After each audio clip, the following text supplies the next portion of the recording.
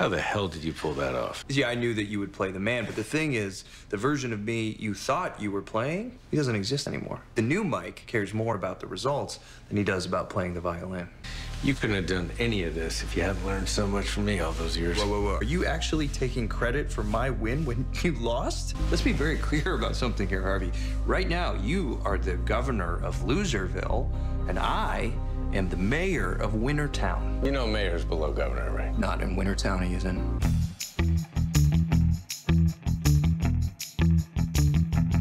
Enjoy it while it lasts.